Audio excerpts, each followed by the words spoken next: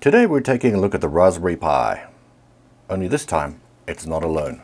We're unboxing the Raspberry Pi 5 desktop kit. All the essentials in one kit. How is it different? And who is it for? Let's find out.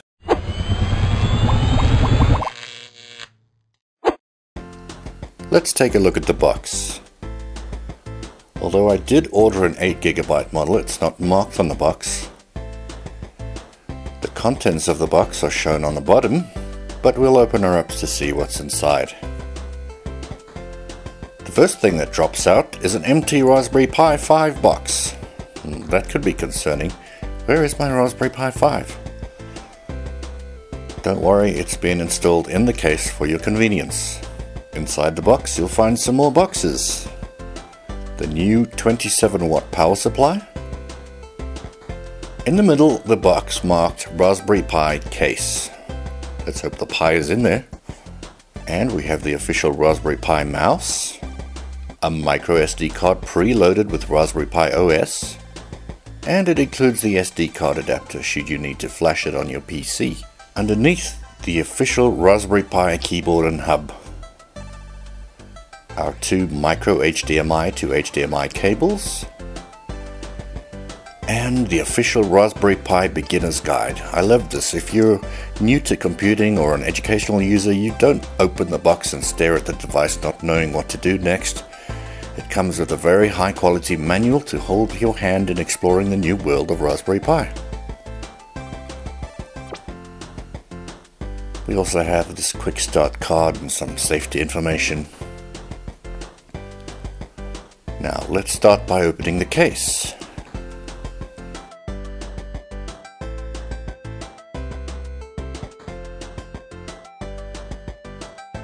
And yes, inside is the Raspberry Pi 5. Opens up easily. There you see the Raspberry Pi 5 and the case's cooling fan. The power supply, of course. Now, the keyboard. Being a hub is important. It means that you can plug the mouse or any other USB device straight into the keyboard without having to reach for the computer. This happens to be the US keyboard layout, so you won't find a British pound sterling symbol anywhere on it. And here's the keyboard, neatly matching the Raspberry Pi case. Even an appropriately colored cable. We don't need to use the blue USB ports because keyboards and mice don't need that high speed.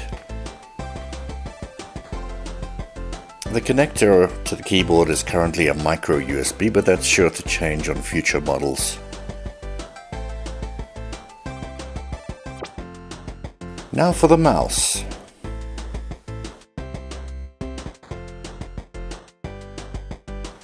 We'll plug the mouse into the hub here.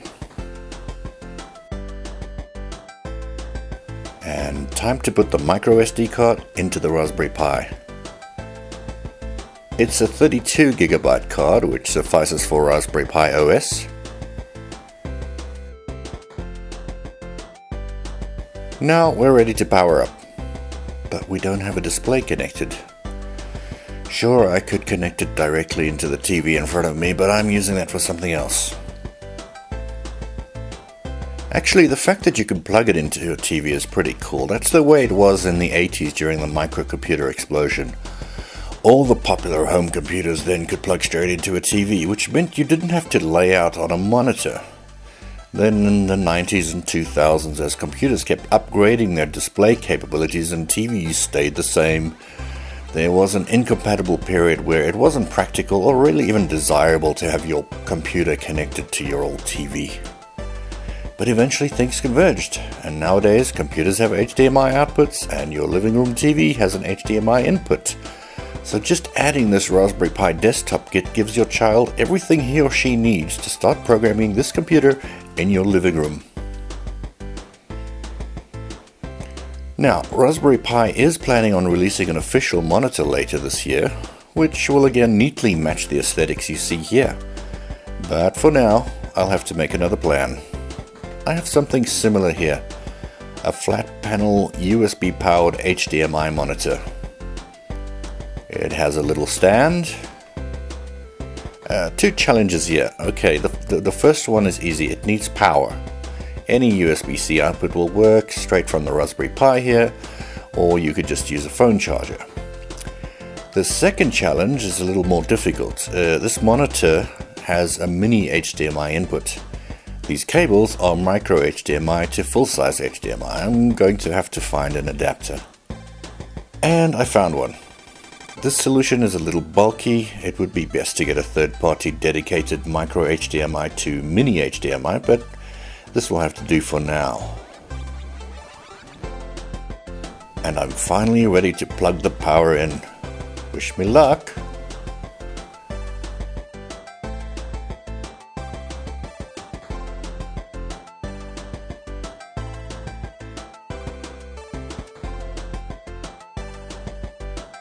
Okay, the green light is flashing, which means power and flash drive access. Very nice, it works straight out of the box. Look, it doesn't take 1 second to go from turned off to ready to use like my first computer did, but it's pretty painless to get going nonetheless. After a few setup questions such as your country and language, and asking you to create a login username and password, then your Wi-Fi network credentials and you're connected. It will first check for updates, ask you to reboot if it installs any. While that's happening, there's time for a bit of coffee. Et voila, we have our computer ready to use. And again, no need to stare at it and shrug.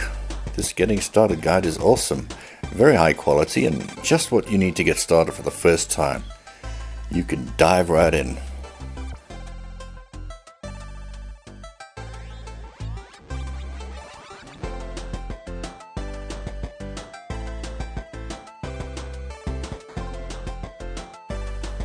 For now, we can open the Chromium web browser and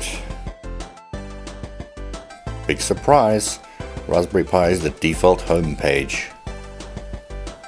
And there you have it, your complete computer system in a box, powerful enough to solve real-world problems in home and industry, but in this package, friendly enough to hand to a 10-year-old child and see the twinkle in their eyes when they think of something they could make it do. That's the Raspberry Pi 5 desktop kit. Let us know what you think of it in the comments.